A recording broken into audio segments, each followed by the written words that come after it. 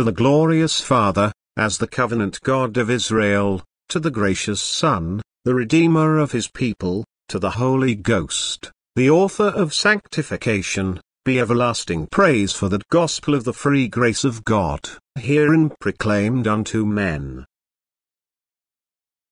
The Common Salvation. A Sermon. Number 1592. Delivered on Lord's Day morning, April 10, 1881. By Reverend Charles Haddon Spurgeon. At the Metropolitan Tabernacle, Newington. The Common Salvation. Jude 1:3. Jude says, Beloved, when I gave all diligence to write unto you of the common salvation, it was necessary for me to write unto you. The apostle did not write for writing's sake, and in this he sets us an example. We are not to speak for speaking's sake, nor even to preach for preaching's sake. When we take upon ourselves to write concerning divine things, it ought to be because it is necessary for us to write. And when we speak in the name of God, it should be because we have something to say which is necessary to be said. Unless a man feels an imperative necessity to speak, he will not speak as an ambassador of God. I think that Jude would not have given all diligence to write if he had not, first, felt that necessity was laid upon him to do so. Before you instruct others, endeavor to feel the obligation which rests upon you to impart the light of God which you have received, for if you have been called of God unto this ministry, woe is unto you if you preach not the gospel. The souls of others require the truth of God which you have been commissioned to teach, but you, also, require to teach it to them, for, if you do not warn them, their blood may stain your skirts. That the soul is without knowledge is not good. Neither is it good to any that he should withhold what he knows. That men should live and die in ignorance of Christ is terrible to conceive of, therefore when you speak or write, do it because it is necessary to be done and necessary that you should do it. You know how it behooved Christ to suffer, and, even so, it behooves us to hold forth the word of life. The necessity in the present case was that he should write of the common salvation. If it was common, commonly understood and commonly received, why should he need to write about it? Surely a common subject has enough written upon it, already, and it affords no room for freshness and novelty which are so much desired by readers. Yet experience and observation prove that it is more necessary to preach the common doctrines of the gospel than any other truths of God, and that just those things which appear to be the most elementary and the most generally received are those upon which it is most important to lay stress again and again. If there are certain high doctrines, speculative theories and dogmas which are rather outgrowths of the gospel than the gospel itself, let them be preached in due proportion. But if they are not preached, the risk and danger will not be extreme. As for the root facts, the fundamental doctrines, the primary truths of Scripture, we must, from day to day, insist upon them. We must never say of them, everybody knows them, for, alas, everybody forgets them. We must not cease from proclaiming them from fear of being charged with uttering mere platitudes. That which is revealed of the Holy Spirit must not be spoken of so reproachfully. Let men call the doctrines of the gospel platitudes if they will, we will only answer that on such platitudes our salvation rests. After all, on certain grand, wide, well-known truths of universal acceptance, the Church of God is built. Her basis is not a difficult philosophy, but a plain revelation of God. Let us not strain after matters of ultra-refinement, theories of cultured intellects, but let us obey the necessity which calls upon us to write and to speak of the common salvation. The gospel message is full of worldwide truisms and well-known facts. What did Paul say? This is a faithful saying, and worthy of all acceptation, that Christ Jesus came into the world to save sinners. If worthy of all acceptation, it is surely worthy of all proclamation. It is worthwhile for the whole church to continually rehearse that Jesus came to save sinners, for common truth as it is, there is a necessity that we should perpetually and diligently make it known. The common salvation should be commonly spoken of, but I fear it is uncommonly neglected in these days. The immediate necessity to write of the common salvation arose out of certain men who had crept into the church unawares. Some of these attacked the gospel on its practical side with antinomian subtlety. They cried up the grace of God, but said little of the holy living which it produces. They made light of sin under pretense of magnifying the grace of God. They called careful watchfulness a legal spirit. They derided humble self-examination and claimed, as children of God, they were, in no sense, bound by the precepts of the moral law. The apostle calls it, turning the grace of our God into lasciviousness. Side by side with these, there crept in another gang of evil ones, who denied the only Lord God, and our Lord Jesus Christ. They robbed Christ of his divine glory and so denied his atonement and sovereignty as to dethrone him from being either the Savior or the King of his church. This was the essence of Arianism. They said that Jesus Christ was an admirable example, that he was one of a number of persons who have discovered important truths and that he is, therefore, to be greatly admired, but they asserted that still higher truth would yet be discovered as the race proceeded in its progress and so forth. These men of thought crept into the church and stabbed at the heart of the common salvation. We used to have in our churches a sad amount of the antinomian leaven. We had among us men who preached the doctrines of grace without the grace of the doctrines and professors who forevermore spoke about the truth, but seemed little careful about following the way or exhibiting the life. I hope that this evil principle has pretty well departed from us, though I fear that in its removal it has dragged away precious truths of God with it, and now we are assailed by quite another school of thought.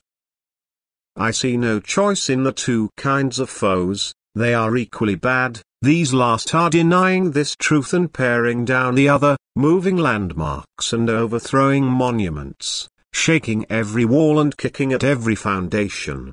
Having crept in among us unawares, defiant of common honesty, they preach against the gospel from our own pulpits and wage war against our Zion from within her own gates. It is essential at this day that such as fear God and are his servants should again and again both write and preach concerning the common salvation, and over again rehearse the first lessons of Christ, the very alphabet of grace. We must make the joyful sound of the common salvation to be more common than ever. I wish to ring it out this morning with all the power that I have and with all that God will grant me by his Holy Spirit. If these men assailed certain speculations of theology, it would little matter. What is the chaff to the wheat, says the Lord? Let the chaff be removed, by all means. If they assailed certain peculiarities of method, either in work, or life, or teaching, it might be well for us to be taught something by their censures. If they attacked the specialties of a single person or sect and the particular view of the truth of God held by a mere party, it would not matter, for what are the fashions of men's minds? Who is Paul and who is Apollos? But it is at the very root of the tree that they lay their axe, and, therefore, we must end all hesitation. We must take up our weapons and, for the sake of the common salvation, earnestly contend for the faith which was once delivered unto the saints. Our subject, then, is the common salvation. Oh, to speak in the power of the Spirit. 1. Our first observation at this time shall be that present salvation is enjoyed by the followers of Christ, otherwise there could be among them no common salvation. Those who are sanctified by God the Father and preserved in Jesus Christ and called, are saved. In the Church of God, salvation is the privilege of all believers. It is not a matter of the future, alone, a blessing to be sought for on a dying bed and reached in heaven. But it is a blessing for this world and this present time. Those greatly mistake the meaning of salvation who suppose it signifies nothing more than escaping from hell when you die and entering into heaven when the time has come. Salvation means being at once delivered from the power of sin and being, once and for all, washed from the guilt of sin. The very word used here, the common salvation, shows that Jude did not regard it as a hidden treasure put away from human reach throughout this mortal life. How could it have been common in such a case?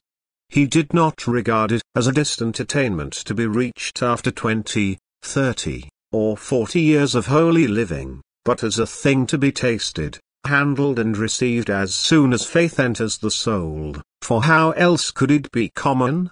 Unto us who are saved, says the Apostle, who has saved us, and called us with an holy calling, says the Scripture in another place. Salvation has come to our house, we have it, it is a common blessing in the household of faith. As salvation is not a future benefit only, so it is not a benefit reserved for a few of the more saintly people among believers.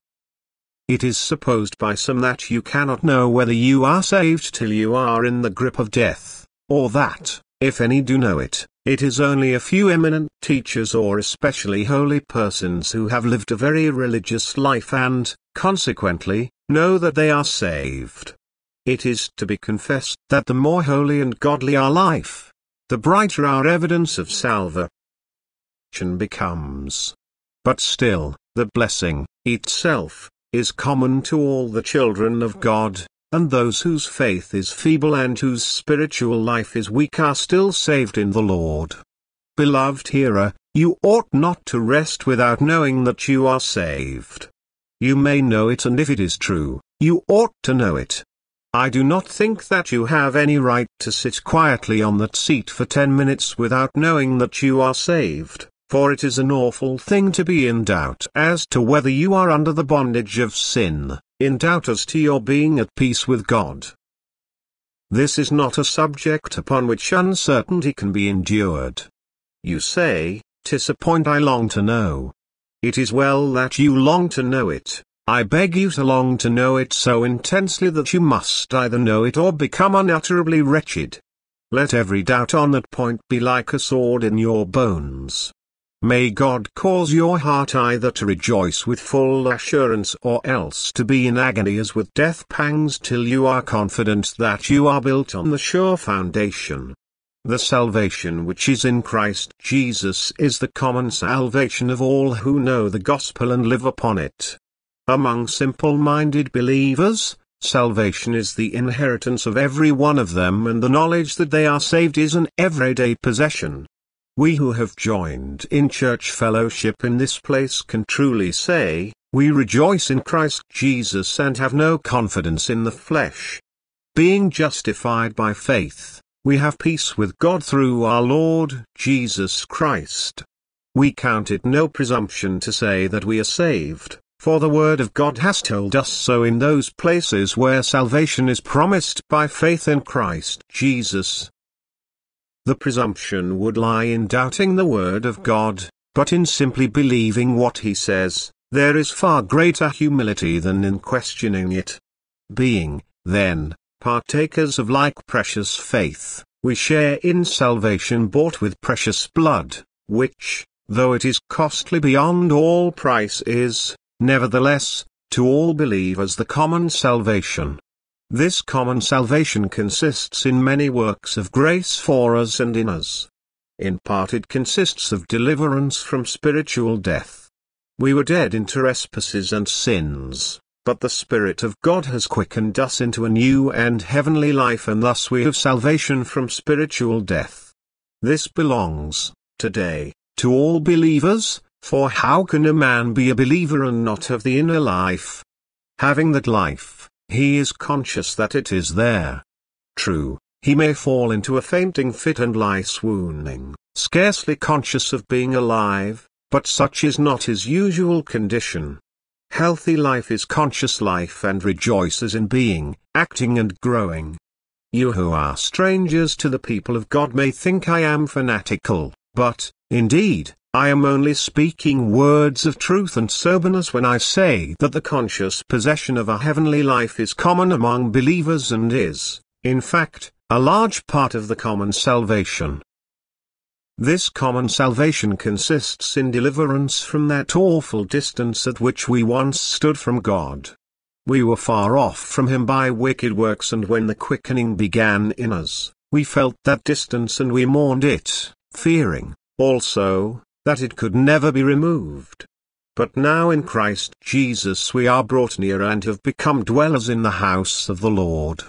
Abba, Father, is the cry which the blessed God hears and accepts as it rises from our hearts. Once God was not in all our thoughts, but now our thoughts are sanctified and sweetened by a sense of His presence, and we find our greatest joy in feeling that He is all around us and within us, that in Him we live and move and have our being. Blessed is the common salvation which has brought us near to God by the blood of Jesus and made us children and heirs of the Most High. We have also been saved from the gloom of heart which once hung over us because we were conscious of being under God's displeasure. We thought that we could never be forgiven, but we are forgiven. We concluded that our Heavenly Father would never accept us, but we are accepted in the Beloved. We wrote ourselves down among the condemned, but now we are justified by faith which is in Christ Jesus our Lord. The darkness has passed and the true light shines into the spirits of the faithful. Peace with God is a sweet part of the common salvation. Now we are delivered, also, from the love of sin. We cannot find pleasure in it as once we did.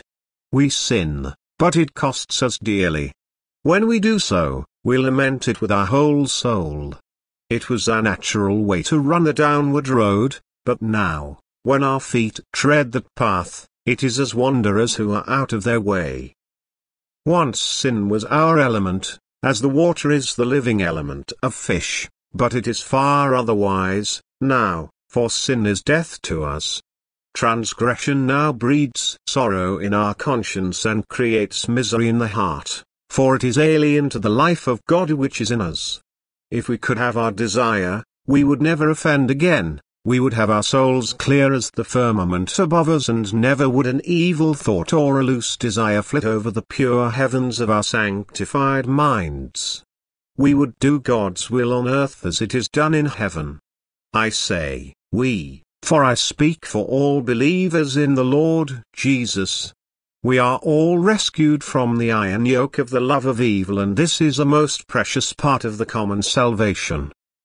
The Lord has also delivered us from that cowardly fear of man which brings a snare and holds men as slaves to evil customs. He has also brought us out of the dark dungeon of spiritual ignorance and renewed us in knowledge. Thus has He broken the dominion of the former lusts of our ignorance and given us liberty to serve Him with godly fear. Pride, too, is laid in the dust, and we are saved from that dreadful tyrant. The dominant power of selfishness is destroyed, and we have learned to love. The woes of others afflict us, the joys of others rejoice us, our soul flows out beyond the narrow confines of our own ribs. Our heart is enlarged with love towards God and to all His creatures. Blessed salvation this! And it is common to all believers. We have again and again heard it said that evangelical ministers preach salvation to sinful men and talk to them of a future life, whereas if we were practical, we should denounce the sinner and speak only of present reformation in this life. The charge is, I fear, more often made in malice than in ignorance. But if in ignorance, I would reply, O fools and slow of heart, neither to listen nor to understand. Our constant theme is immediate salvation from sin, and we are perpetually insisting upon it that this salvation is a present business, to be attended to at once for the purposes of today. It is false, utterly false, that we have so preached about the world to come as to have pushed out of sight the duties and temptations of this present life. No, we have regarded the life to come as commenced here below and have viewed heaven, itself, as to a great extent, the fruit of a heavenly disposition which must be implanted in us while yet on earth. Ah, if men did not hate the gospel, they would not so often repeat stale objections and groundless accusations. It is surely time that infidelity should invent something fresh in the way of objection, for this has long passed the stage of toleration and has become a worn-out impertinence. Salvation from sin, leading upward to perfection and heaven, is called in the text, the common salvation. It is, then, the salvation of all God's people, the salvation about which all true Christians are agreed, for, notwithstanding all you hear about our divisions into sects, the Church is really one. The denominations of the Christian Church are very much like the divisions of a ploughed field by means of furrows which mark the surface, but the land remains, to all intents and purposes, one field. I speak not of mere professors, but truly spiritual people. Such are all one in Christ Jesus, and their salvation is in all respects the same. If they have not all things common, at least they have one and the same salvation. All converted men and women believe in the same essential truths of God, feel the working of the same Spirit within them, and press forward to the same end, namely, perfecting holiness in the fear of the Lord. You shall take a high churchman who is a truly spiritual man, and there are such people, and you shall set him down side by side with the most rigid member of the Society of Friends, and when they begin to talk of Jesus, of the work of the Holy Spirit in the soul and the desire of their hearts after God, you will hardly know which is which. The nearer we come to him, who is the salvation of God, the more plainly we see that among the children of God the basis of agreement is far wider than the ground of division. Andrew Fuller well and pithily said, "There are, I conceive, four things which essentially belong to the common salvation: its necessity, its vicarious medium, its freeness to the chief of sinners, and its holy efficacy. We may differ on the 5 points, but we are agreed upon these 4 points. Ask any true Christian if it is not so. You shall get together, if you like, a collection of the odds and ends of Christianity, and certainly there are some odd Christian people about whose light comes from above, so they say, I think, through a crack in the roof, but if they are really genuine and their hearts are right, you shall find that even in these wrong-headed folk there is an agreement upon their need of a Saviour, their faith in His death, the freeness of His grace, and the change of heart which it produces. All believers in Christ have a common delight in a common salvation. 2. We go a step further and note, secondly, that this salvation is, in some respects, common in the widest possible sense. It is common because it is to be preached to all nations, to all classes, to all characters, to all ages, and to all conditions of men. In fact, it is to be preached to every creature under heaven. It is the common salvation so far as this, that a proclamation of mercy through Jesus Christ is to be made to all mankind, for it is declared that if they believe in Christ Jesus they shall be saved. You need not be afraid of being too free and unreserved in your delivering of the gospel. Let the great trumpet be blown, and let every mortal ear attend. I am as firm an adherent to the doctrines of sovereign grace as any man living, but never shall this tongue hesitate to declare the common salvation. Whenever I am called upon to address a congregation, I will always cry, Ho, everyone that thirsts, come you to the waters. Whoever will, let him take of the water of life freely. The invitation of the gospel is so far-reaching that it may well be called there. Common salvation. It is common in the widest sense because every man that believes in Christ Jesus will be saved, not the Jew only, but the Gentile also, not the only poor man, but the rich man also.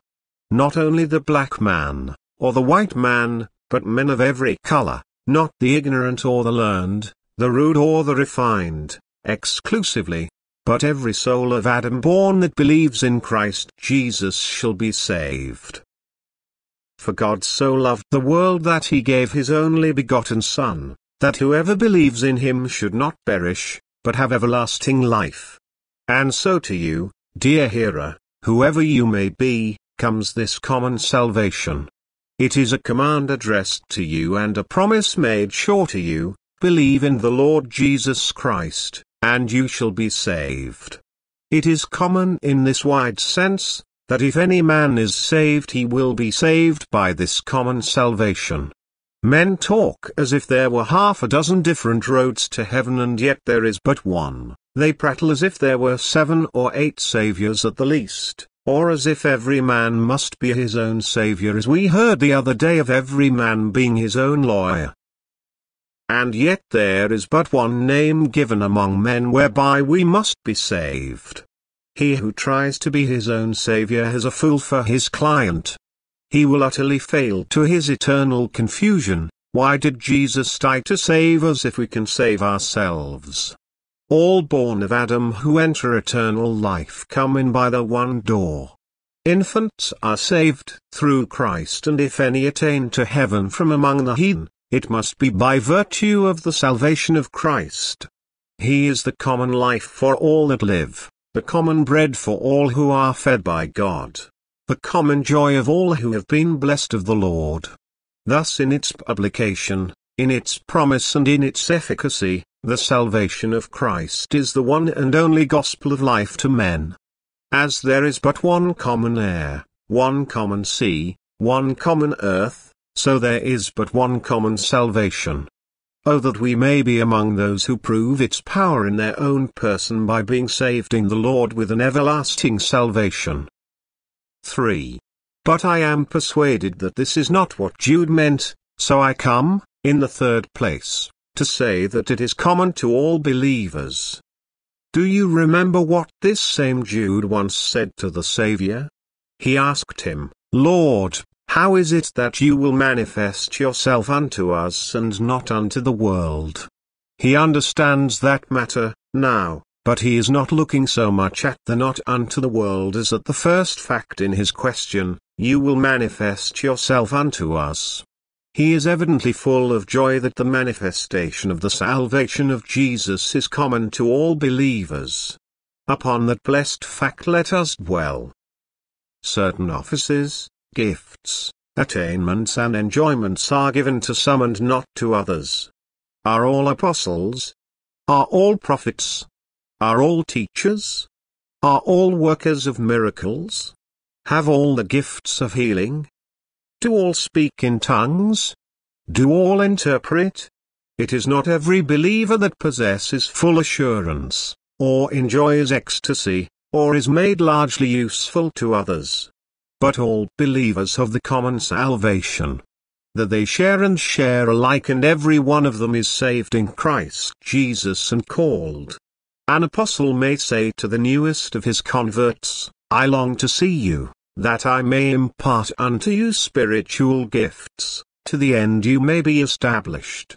That is, that I may be comforted together, with you, by the mutual faith of both you and me. For, first, it is a common salvation which all believers possess, since it springs from the same divine grace. There are not some saved by grace and others by works, many by pure grace and more partly by works, but salvation is altogether of grace in every case, and that grace is the same in all who possess it. All believers are chosen by the same electing love, for the same reason, namely, to the glory of the Father's grace, and, being so chosen, they are all ordained unto the same life, secured by the same covenant and given into the hands of the same surety. Eternal love encompasses, enriches, comforts and preserves each individual believer and guarantees to each the same inheritance in Christ Jesus. Brother, Are you saved by grace? So am one. Am I saved by grace? Then my sister, if you believe in Christ, you are saved as I am. It is a common salvation, common because we are all saved by the same Savior. We are not, some of us, looking to Jesus and others to Moses, or to ourselves. Neither are we, some of us, looking to the atoning death and others to the perfect life of Christ, but we are all saved by the same one work, life, death, resurrection and intercession of Christ Jesus. When he made atonement by blood, it was for all his redeemed. When he rose, it was to justify all who are in him. When he stands at the right hand of God to plead, he intercedes for all the saints. And when he comes, it will be that all his saints may be with him where he is and may behold his glory. Do not fall into the modern notion which divides up Christ and allots something to one class of believers and another portion to others of the chosen. They tell us there are such and such promises for Israel and other promises for the church. I have not so read the word of God, for I am persuaded that all believers are the Israel of God. God loves all his saints and the same blessedness shall be to them all. You may rejoice and be glad that God will not give special raptures and soaring up into the skies to a portion of his family and leave the rest in the cold. In all that is salvation we have a common heritage, for Christ belongs to us all and we are all members of his body, partakers of his life and sharers of his glory. It is a common salvation because we are all saved through the same faith. We believe the same precious truths of God and receive Christ in the same way. All the saved possess faith, though not all to the same degree. Would God we were all strong in faith. Still, faith is a childlike confidence in God in the greatest as much as in the least of God's people, and this is the essential requisite to salvation in every case. He that believes in Christ is not condemned, but he that believes not is condemned already. To all participation in Christian privilege we have only one right: if you believe with all your heart you may. Faith makes a man a fellow commoner with the saints of God. It is a common salvation because faith and spiritual life are worked in us by the same Spirit. Faith does not come to one by the operation of free will and to another by free grace, but to every one by the same Spirit. You, then, my brothers and sisters, are plucked like a brand from the burning by the power of the Spirit of God, and so, also, is your friend who rejoices with you. All are quickened by the same Spirit and kept alive by the same quickener. The love of the Spirit should be joyfully acknowledged by us all without exception, for the Spirit has worked our works in us. It is a common salvation as to its results, for all believers are equally born again and they are all renewed by him who says, "Behold, I make all things new." Brought into the one family of God, they are all made children of God and joint heirs with Christ Jesus. They are all justified, accepted, preserved, guided, upheld and comforted. Their feet are set upon the same rock, they are led in the same King's highway, and a new song is prepared for every one of their mouths. The common salvation, like the common table of a household, satisfies all their mouths with good things and renews their youth like the eagles. By and by they shall meet in the same heaven. There will be no division before the throne of God between the different tribes and denominations of believers. One family, we dwell in him even now, with all our petty strifes, but the great family relationship shall be more fully developed, by and by, when imperfections and errors shall be cast aside. The saints before the throne will sing a common hymn to the common Saviour as they gather in the common home, saved with a common salvation. Brethren, I am right glad of all this. I feel inclined to stop the sermon and ask you to join in singing Charles Wesley's verse. partners of a glorious hope, lift your hearts and voices up. Jointly let us rise and sing Christ our prophet, priest, and king. To me it is a joyous thing that God's best gifts should be the most common. It is so in nature, the sunshine, the dew, the air, the heavens, these cannot become the particular estate of a few. They are common blessings. When Richard II banished Bolingbroke, that nobleman is represented as saying, "This must my comfort be, that sun that warms you here, shall shine on me. And those his golden beams, to you he lent, shall point on me and gild my banishment." There is no monopolizing the best gifts, for heaven ordains them to be the right of all mankind, and so the chief things of the covenant of grace are common to all believers. One may have greater powers of speech than another, but God has spoken to the silent brother the same promises. Gifts are to this man and to that, but the gift of salvation is to all who believe. The choicest saint may have far less of this world's riches than his brother, but the riches of God's grace are all his own by equal title. We live on common ground, here, fed by our Father with the same bread from heaven. Thank God that in so many points the saints have fellowship, for all these should make them of one mind and of one heart towards each other. Some of God's children are not learned, but they shall all be taught of the Lord. All are not experienced in the deep things of God, but they are all entitled to the best things of God. There are some few points in which we are unlike, even as children of the same family differ in age and height, or in the color of their eyes or hair. But we are one in so many vital and conspicuous features that we should, with one voice and heart, praise our common Father. We may not all wear the same form of garment, but we all breathe the same life. We may not eat from the same plate, but we all eat the same bread. We may not all drink from a silver chalice, but the wine is from the one cluster. Now there are diversities of gifts, but the same Spirit. And there are differences of administrations, but the same Lord. And there are diversities of operations, but it is the same God which works all in all. It is a great comfort to my heart that, among you who are bound to me by such loving ties, I can speak without hesitation of the common salvation, for you know it, feel it, love it, rejoice in it, even as I do this day. 4. That brings me to close by noticing that this fact of the common salvation was mentioned by Jude that he might use it as an argument. So then this fact has many lessons in it.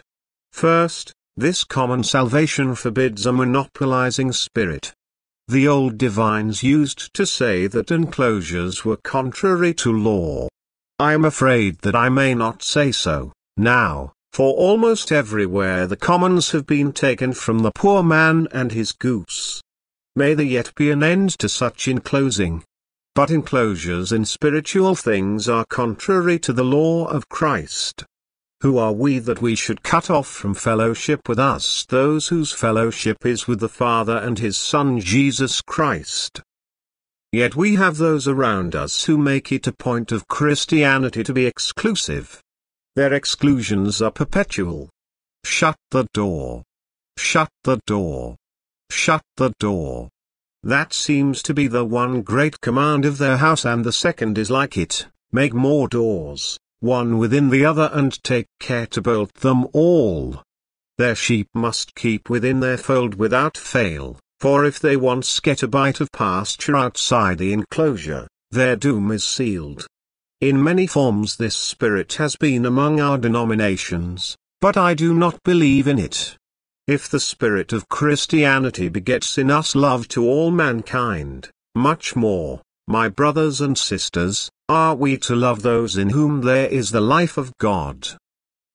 Is it really so, that this man is to be unchristianized because of a mistake and the other because of a misapprehension?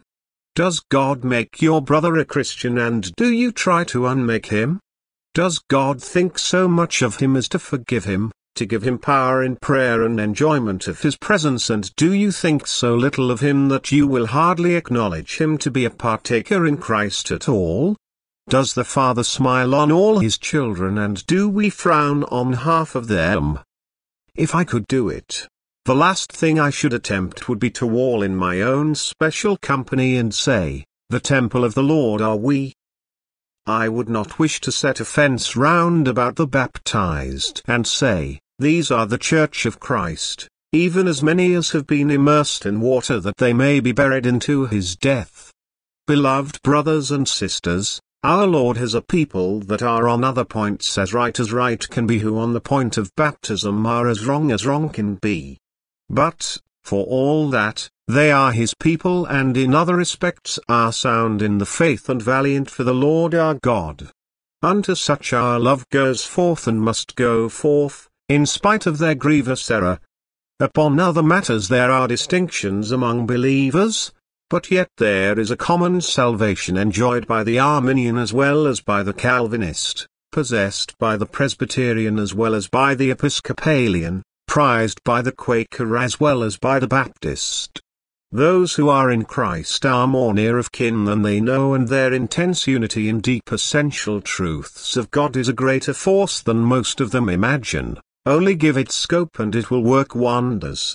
As for us, let us not be among the men of whom Jude says, "These are they that separate themselves, sensual, having not the Spirit." Next, this doctrine fosters the spirit of benediction. Jude begins his epistle with, "Mercy unto you, and peace, and love be multiplied." Brothers and sisters, fill your lungs with this healthy air. You are saved with a common salvation. Desire the profit, the growth, the happiness of all who partake of this one salvation. You are in one ship, seek the good of all who sail with you. You are enlisted in one army, pray the captain of salvation to make every soldier strong in the Lord and in the power of his might. The common salvation should excite us to seek the prosperity of every part of Zion. We would seek the good, not of our tabernacle alone, but of every tabernacle or temple where Christians meet to worship the Most High. Next, this fact awakens in us a common spirit of contention for the one faith. For what says the Apostle? "It is necessary that I write unto you of the common salvation, and exhort you that you should earnestly contend for the faith once delivered to the saints." When the gospel is assailed, we must all rise in its defense, for it is the common salvation which is involved in it. When they frightened this nation years ago with the rumor of an invasion by the French, the Russians, or somebody or other, what was the result? Everybody became warlike. Our young men joined rifle clubs and our elderly men polished up their old blunderbusses. Everybody hastened to arm himself to protect the common country from the coming foe, and had the enemy really arrived, even the women would have shouldered their brooms to sweep the intruder over our white cliffs. Every man, woman, and child would have found some fork, or scythe, or spade, or axe to protect the common fatherland. Community of interest begets community of feeling. We are all Englishmen and we all sing, "Britons never will be slaves." So, in this case, when the gospel of Jesus Christ is assailed, it does not matter by whom. I feel I may call upon all Christians to take action for the common salvation. Brothers, awaken to the fight, for more than our hearths and homes are now attacked. Do they deny the deity of Christ? It is not only my religion that is assailed, it is yours as well. Do they turn the grace of God into lasciviousness? It is not this branch of the church that is now endangered. The entire church is placed in jeopardy. This gospel is not my heritage or yours, it is the common domain of all the faithful, and I beseech you feel it to be so. In your own spheres and in your own ways hold the truth of God, and hold it firmly. You who can neither preach nor write in defense of sound doctrine can at least give negative help by refusing to countenance error. Do not go to hear those who preach false doctrine. Do not encourage them in any way. Do not bid them Godspeed. Love all them that love the Lord Jesus Christ in sincerity, but if a word is spoken against the Lord or against the gospel which he has revealed, turn your back upon the speaker. Be like the loving John, who, when he went to take a bath, found Cerinthus, the heretic, there, and departed at once with all speed.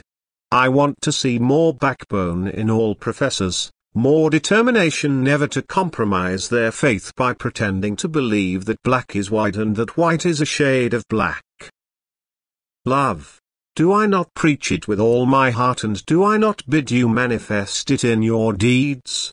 But with that love mingle a firm adherence to the truth of God as it is in Jesus, and a zealous resolve that it shall not lose its honor while you are capable of upholding it. Let the common salvation be protected by the earnest zeal of the entire body of the Church and by us, also. This fact, I think, puts every one of us to the question: it is a common salvation, but have I a part in it? It belongs to all the people of God, but am I one of them? I should like you, this morning, when you get home, to write on a piece of paper, if you will, whether you are saved or not. It would be a timely searching. Here you are, on this 10th day of April, write down, saved, bless the Lord for it. And if you are obliged to feel you could not write that down, go up into your chamber and cry mightily unto God till you can.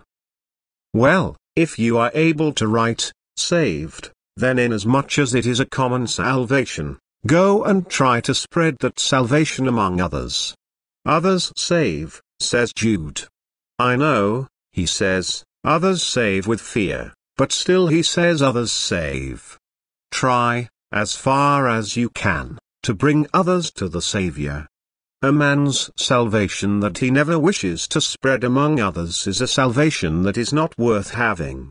You are not saved from selfishness if you do not wish to see your children, relatives and neighbors, yes, and all the world brought to Jesus' feet. If it is a common salvation, go and make it common.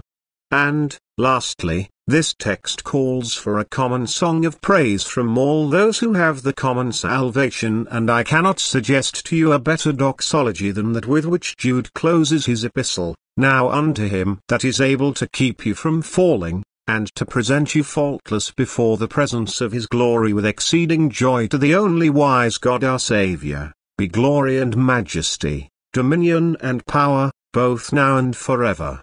Amen.